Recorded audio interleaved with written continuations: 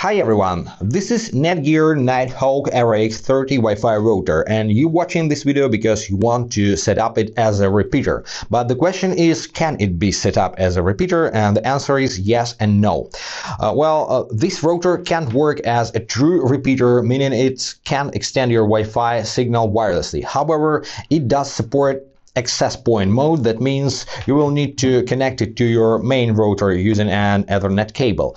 That said, you can still set up a seamless Wi-Fi network with a single login for all your devices. You just need to sort out the cabling. If running a cable isn't an option, it's better to look at other routers that support repeater mode or consider getting a mesh system instead. Also, if you want to set up this router as an access point, make sure your main router is more powerful, because there is no point in setting up better router just an access point. So your main router should be your best unit in your system. So, to set up an access point, first of all, make sure your router is powered on and broadcasting Wi-Fi, and now you need to connect it to your main router. To do this, you need to use an Ethernet cable. Let's take a look at the back panel. Here is the internet input. There is only one input on your Netgear router, so you need to plug the Ethernet cable into this port.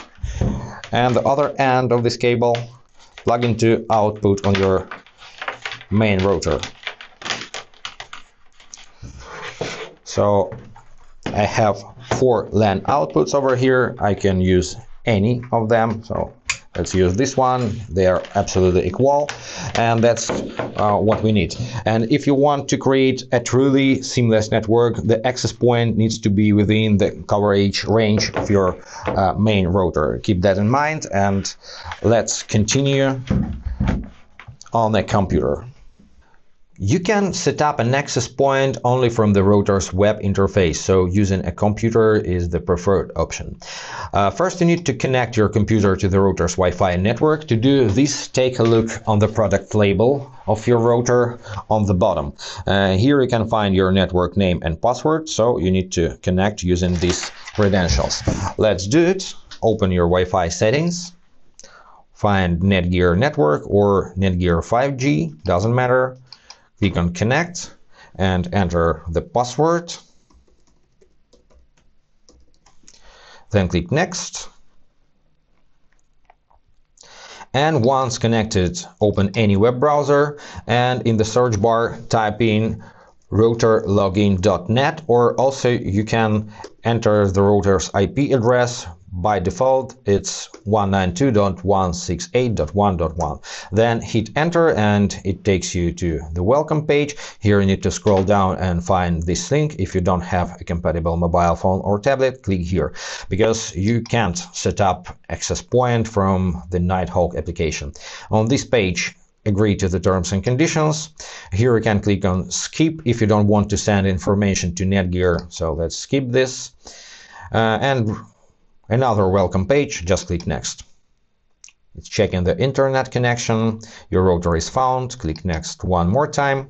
Now you are required to create an administrator password that you will use to log into your router's web interface after the setup is completed. So create the password. You have to enter at least 10 symbols and use at least one uppercase and one lowercase letter. So create password, confirm password, and select 2 security questions from this list and give your answers. Let me just do like this in this example, but you need to do like you want, like you feel. Save this information somewhere in a reliable place and click on Next, and let's finally create your access point network. And finally, you're suggested to change your new Wi-Fi network name and password and enable Smart Connect. It means it combines 2.4 and 5 GHz band into a unified network, and the router intelligently selects the best connection for your devices. But let's stick with default so far, because I will show you everything a bit later. Let's just click Next and create a network.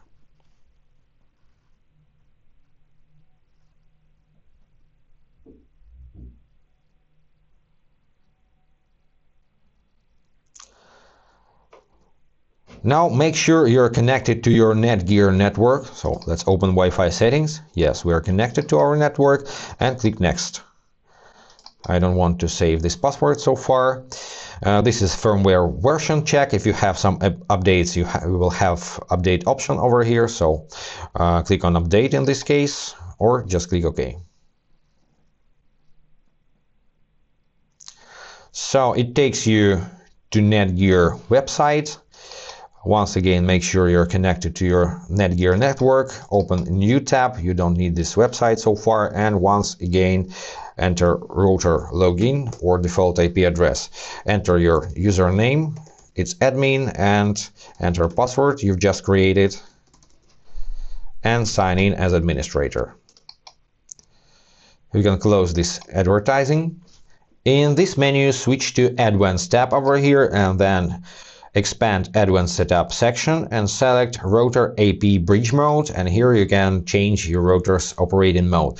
So what is bridge mode? Bridge mode is when your router doesn't create any Wi-Fi network, it just receives a Wi-Fi signal from your main router and distributes it over internet cables to your computers, TVs, gaming consoles, and so on. You can use this option in the case if some of your devices don't have Wi-Fi and you need to connect them via cable.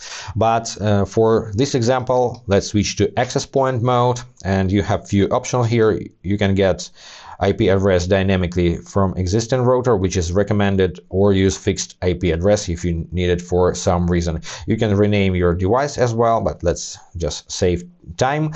And also you can change your Wi-Fi network name and password. So if you want to separate your access point network from your main router's network, you need to use credentials that are different from your main router's network. And if you want to create seamless network, just like mesh system, you need to use the same network name and password as for your main router. So in this example, let's create seamless network. So apply access point mode. Now the router is rebooting, so you have to wait for a while.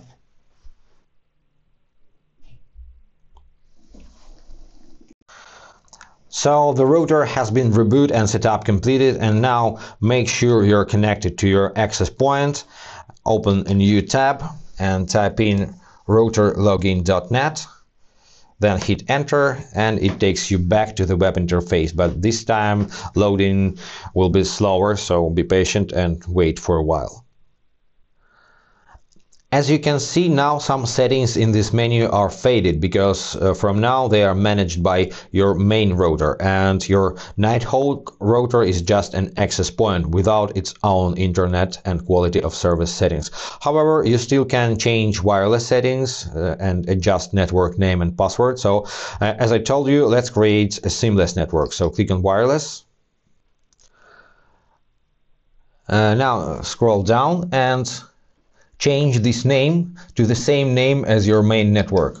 So my main network is named My Wi-Fi, 2.4 GHz and 5 GHz. So my bands are separated because I have an older router. If your bands are connected, combined into one, I recommend you to enable Smart Connect. So you will use just only one network name and password instead of two for each band separately. But in my case, I have to do like this: My Wi-Fi 2.4 GHz. Now change the password to the same as from my main network. Delete the old one. Then scroll down to 5 GHz network and change this name as well.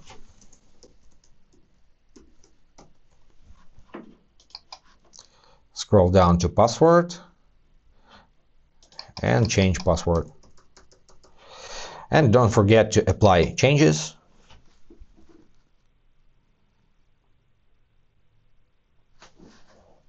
So this window you can just ignore, click OK, and wait for settings to be updated.